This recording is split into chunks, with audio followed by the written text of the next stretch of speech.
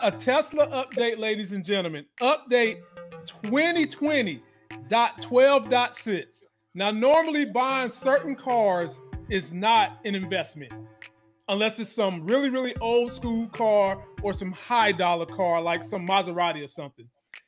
One point in time, Elon Musk came out and said the reason why Teslas are the type of vehicle that will appreciate in value is because they send over-the-air updates, like what I'm mentioning that I got last night. And the other part of what makes this car appreciate in value is that they have the self-driving component that is still updating as we speak. And so if you take a look at the graphic on the screen, this is the update I got last night, where when you put the car in autopilot self-driving, it now stops at stop signs on its own. And then when it's time to go, all you gotta do is tap the little stalk that you see right there behind the wheel, and it'll take off on its own for you. Back in the day, you would have to stop it at a stop sign and a red light, but as you see here, it stops right on its own. And when it's time for you to go and it sees that the light is green, all you've got to do is just tap that little stalk that looks like your turn signal button, and you take off and you go. And eventually the car is supposed to be completely self-driving. So if you've got a fleet of them, you might can use them to move packages, whatever. So my question to the fellas on the panel is, fellas, why are you guys waiting? Go get a Tesla. Man. Was that footage you shot? Yeah, with your camera. With the camera Larry sent me. With the camera Larry sent me. That is impressive. Yeah. I have to look in, like really like look into it. Like I told you the other day, man, I just paid the charger off, and it's like nice not having no bill. I feel you. I feel you. Yeah. My wife just went out and got the brand new Camaro, like. Oh man. Just went and got it. But I hadn't upgraded mine yet. I'm still just, and then too right now, with us being locked in, hell, I've been on the same tank of gas since the shutdown started. Oh man, wow. So I'm really not going anywhere but to the store every couple days or something like that. But it is something that I look into. It intrigues, the technology intrigues me. Mm-hmm. And I'm sitting while I'm watching the video, I'm saying in my head like, damn, what kind of GPS system does this thing have? And how is it correlating itself with stop signs, yield signs, and all this other kind of stuff? That's what's going through my mind when I'm watching this video.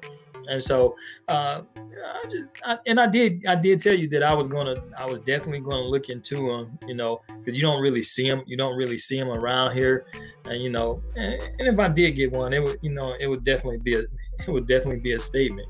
But, well, Detroit banned the sale of Teslas in the state of Michigan. Not Detroit. Michigan banned the sales of Teslas in the state. You have to go over to the next state to get it. And of course, you know why that is, because of Ford, GM, and their lobby. Wow. Yeah. That's crazy. Lamont, we talked about this a while back about getting one of these, and I floated the idea to my wife, and normally she just shoots it down like, whatever. She was like, okay. It was like, what? She was completely open to it. So I've been thinking about it. I've been seriously thinking about it. That's why I rocks with your wife. She understands you hang around people of intellectual influence who critically think. That's why I rocks with your wife. I can only tell you. I'm thinking it could be a very interesting thing to have and get for us. I don't know. We'll see. The self-driving thing, I think, I'll tell you one thing that's really, to me, that I find really interesting about this. And I know this may seem like sort of jokey, laugh and all, but when I think about the possibilities of driver safety, when you have the people that have gotten out there and gotten in trouble and hurt and killed from drunk driving, this very well could be a way to help prevent that. I mean, if they have sensors in the car where you get in the car and the car can detect a certain amount of alcohol. You know, if you're breathing and the sensors can detect that there's alcohol in the air, it could say, hey, you know, we've detected that there's alcohol that you might have possibly have been drinking. Would you like to go into self-drive mode? And it could be a matter of someone saying, hey, you know, like they might not be thinking like this. Somebody might be, you know, somebody might be up there saying, oh, well, you know, I don't need to have anybody drive me home. I'm good, blah, blah, blah. But once they get in the car and they're all alone, if their car is like, look, yeah, we think you might be drunk. Would you like to drive? Would you like us to drive you home? That could be a game changer for people. That could be a serious game changer if you get in the car and you just sit back and let the thing take you home. Yeah, you might want to check and see if there's any patent on that idea, man. You might want to secure that.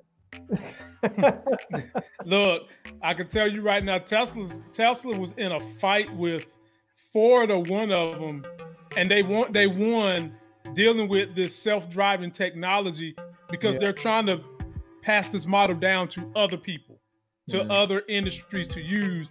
So that's why they've been pioneering it. And every time they add something new, the autopilot self-driving mode goes up. When I bought mine, it was $3,000. That was the cost to get your car with the self-driving. Now it's $8,000. Wow. And I got the car in September. So like Elon said, that's an asset that's going to keep going up.